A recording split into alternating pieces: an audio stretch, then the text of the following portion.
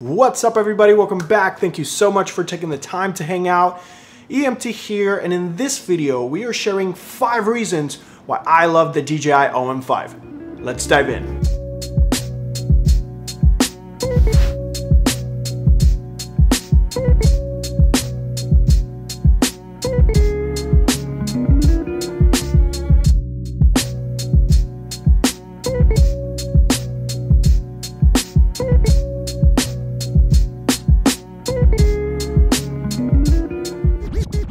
In the past, we've actually covered pretty much every DJI Osmo gimbal there is, starting from the very first DJI Osmo all the way through the recent DJI OM4. If this is your first time here and you have not seen our videos on the DJI Osmo products, make sure you check the links in the description, and if you haven't already, consider subscribing and liking down below. The DJI OM5 will set you back $159 US, and the package includes everything you need to get started, including the DJI OM5 itself, a tripod, the magnetic phone clamp, similar to the previous DJI OM4, a USB cable, a wrist strap, and a storage pouch. Now, jumping straight to reason number 1 is going to be the brand new extension rod. This is the very first DJI gimbal that has the extension rod capability. This thing can extend to 250 millimeters, giving you even greater distance in order to capture more in the frame. If you're vlogging and you have friends and family behind you, this allows you to get a little bit more distance and have more room for people in the frame. And it's fantastic, not only for that, but also if you're traveling and there's a monument behind you, that gives you the ability to capture more without having to walk further away from your subject. It is also incredibly useful for achieving cinematic shots like crane shots and slider shots. Maybe you want to go underslung, upside down, close to the ground. This gimbal gives you the capability to go further without having to bend or crouch or get into uncomfortable situations. I took it with me to Disneyland and I was able to capture above the crowd shots on different events that were happening throughout the park, and even being able to film above fences and getting a little bit better angles. The more you use the DJI OM5 with the extension rod capability, the more you get used to the possibilities. You start discovering scenes that you're like, oh, wait a minute, I can actually go above this fence, or I can actually go lower, very close to the ground, following somebody's footsteps. And it just opens up the possibility for a lot more dynamic shots. Reason number 2 is gonna be the 3-axis image stabilization. And we took it out for a spin just so we can compare the image quality as well as the stabilization quality between the OM5 and just going good old-fashioned handheld.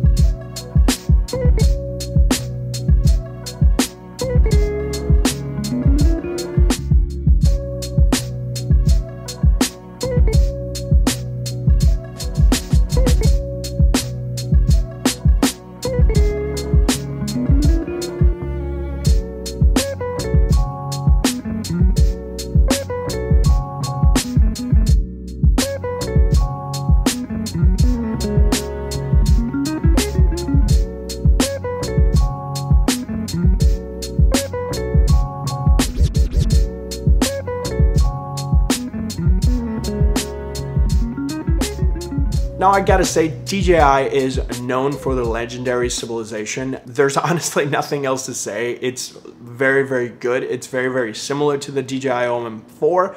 And because these smartphones are getting even better than before at digitally stabilizing your videos, the combination of them both is gonna lead to much better video with not only better stabilization, right? But the stabilization itself is one piece of the puzzle, but the sharpness of the video, the color, how the overall picture is perceived is definitely going to be impacted by the stabilization. So if you've ever been in situations where you end up with shaky video or an event is coming up, I definitely recommend getting your hands on the DJI OM5. Now, when we compare the design of the DJI OM5 versus the previous DJI OM4 version, we can actually see some refinement in the actual size of the handle. Things are a little bit smaller, a little bit tighter, which is amazing in my opinion because it fits in a lot more pockets than before. If you fold this thing, it is virtually the size of my hand, and I can put this in my back pocket. If I'm wearing a jacket, I can use it in one of the insider pockets and that way keep everything tight without carrying too much stuff.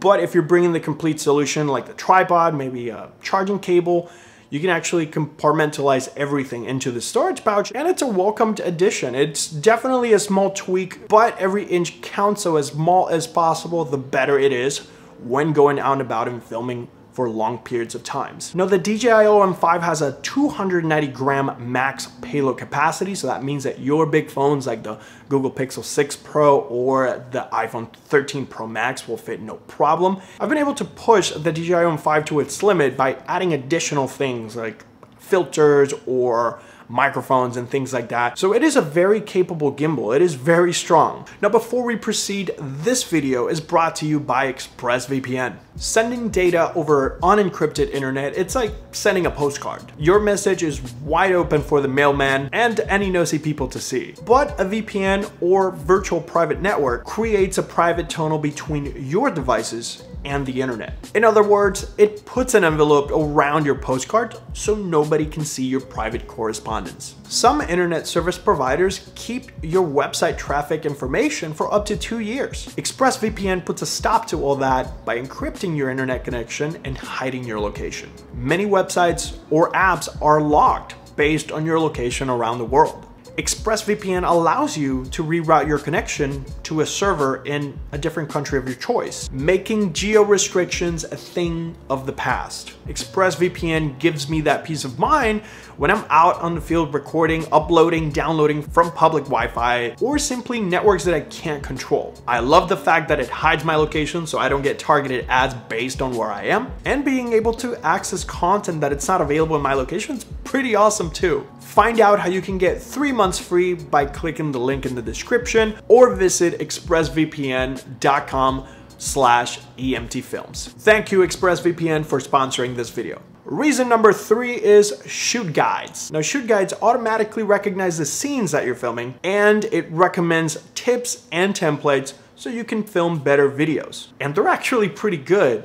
They do recognize the scene. I was shooting in the ocean and the gimbal was recommending scenes, and it actually showed me examples from the beach, right? It does have templates that give you kind of like a stencil for you to follow. Hey, maybe capture this kind of shot, maybe capture that other kind of shot in order to build a compelling story of your environment and your experience. And at the end of the day, the more options, the more tools we have, the better we get. So I appreciate the fact that DJI is including tools not only for experienced users, but also for brand new users that might feel a little intimidated at first. Some of us emulate shots of the past and things that we see, and a lot of people might need that extra inspiration, that extra push, and I'm all for it. Reason number 4 is active tracking. Still to this day, in my opinion, the champ of active track is DJI.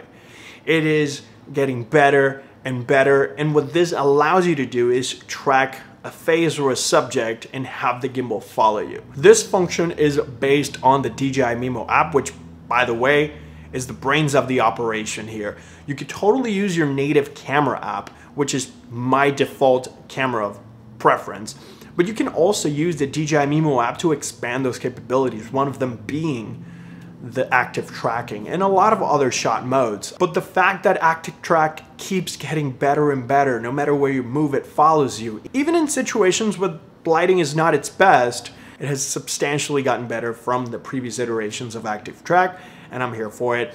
If you're looking not only to capture tutorials, videos, or you just simply want to follow a family member or a pet around, active track just simply allows you to select a target and let the gimbal follow them, which is really, really easy, really cool, and just effortless. And reason number 5 is going to be the video modes. The DJI OM5 continues to expand and improve their video modes within the DJI Mimo app. Modes like panorama that allow you to create even wider than before by just simply taking separate images and stitching them together. Just simply go to the panorama mode and press the button, and that's it. The DJI OM5 does it for you. This is not a brand new mode or anything, but I have seen the improvement over the years, and it just removes the effort out of the whole equation. Just pretty much put it on a table or set it right in front of your scene and let the gimbal work for you. Another mode that's pretty fun and engaging is the Clone Me Pano. This one allows you to clone yourself, and it gives you a countdown so you can move throughout the scene and then clone yourself and have multiple versions of you in the same shot. And it's really cool because prior to this, the barrier of entry was knowing Photoshop, knowing how to work with layers and things like that. And now anybody can go ahead and create video modes like Story Mode that automatically give you a preset with music, transition, and virtually the edits. Story Mode became available in previous iteration of the DJI Mimo app, but they've continued to innovate. They've continued to add new transitions, new kinds of scenes, and new moves for the gimbal to perform. And all you really have to do is capture a video where it's 2, 3, or 4 or 5 seconds, and it just edits it for you, which is awesome. A lot of my time is spent sitting in front of the computer, so for social media posts and things like that, we can definitely create compelling video with literally zero editing and just get it out into the world. And I can see how a lot of parents during the holidays might want to be able to capture a lot of compelling video of their kids, or entrepreneurs that might not really have a lot of time to edit video for their projects, products, or real estate listings, things like that. The Story Mode gives you the option to just simply pick a template and just fill the blanks with what the DJI Mimo app is asking for and come out with an edited video with music, transitions, the whole thing, and that's pretty cool. Another video mode that has seen improvements because of the brand new design of the OM5 and the newer updates for the Mimo app is the dynamic zoom mode. This mode allows you to easily capture dolly zoom shots, and that's that push-pull effect. When you're zooming in, you're moving backwards, or when you're zooming out, you're moving forward.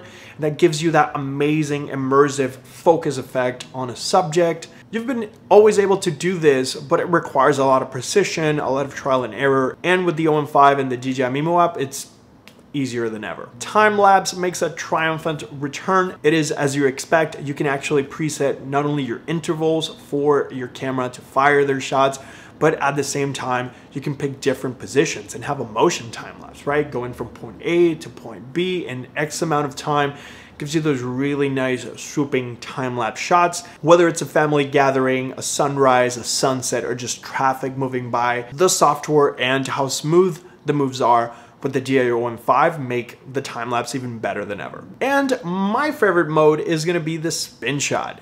This one gives you that Inception looking kind of shot where the screen rotates from left to right. And this often brings in a little bit more of a cinematic approach to your arsenal, right? You can combine these kinds of shots, whether you're shooting a sliding shot or a crane shot.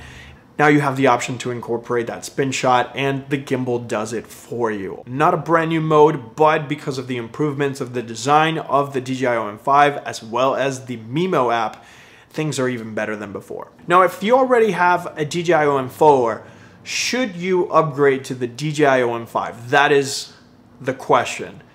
And in my opinion, it's a split yes and no. Yes, if you are in situations, if you frequent environments in which you would rather capture a lot more in the frame with the extension capability, absolutely, go ahead. It is a fantastic upgrade. You already know how to use the DJI OM4. You can translate that experience into the DJI OM5 and even more because you have that extension capability, which, by the way, not only extends, but it also has the ability for you to tilt the top of the gimbal. And this opens up a lot more doors for better angles, better shots if you are in that kind of environment. Maybe you're a concert goer. Maybe you go to a lot of events, family gatherings, and things like that, and you'd rather capture a lot more in the frame. Maybe you're a live streamer, right? Being able to separate yourself from the camera a little bit more gives you more room to play and more environment to capture. So those things are very, very impactful. Maybe you just want to take pictures, right? This is the perfect merger of the good old-fashioned selfie stick on steroids. So if you're that person looking to level up from the existing knowledge, maybe you're in the OM2 or OM3, right? Jumping to the OM5 is going to give you that additional tool set. Having said that, stabilization-wise, payload capacity-wise is very, very similar to the DJI OM4. If you are happy with your OM4, stay with your OM4. There's absolutely no need to upgrade if you are getting what you want out of your DJI Osmo 4, or you can probably find a DJI Osmo Mobile 3 for around $100. So there are a lot of options out there for people that might not need the extension rod capability. If you're brand new to the game of image stabilization for smartphones, I absolutely recommend the DJI Osmo 5 because everything that it does very, very well. Their software is by far one of the most consistent pieces of the equation here, and the motors and the algorithms for their stabilization are top notch. But I want to know what you think. Let me know your thoughts in the comment section down below. If you have any questions or suggestions, drop them down there so we can continue to create relevant content for you. If you enjoyed the video, give it a thumbs up and subscribe. All the links for the DJI Osmo 5 are down in the description. And as always, thank you for sharing your time with me. I'll catch you on the next one.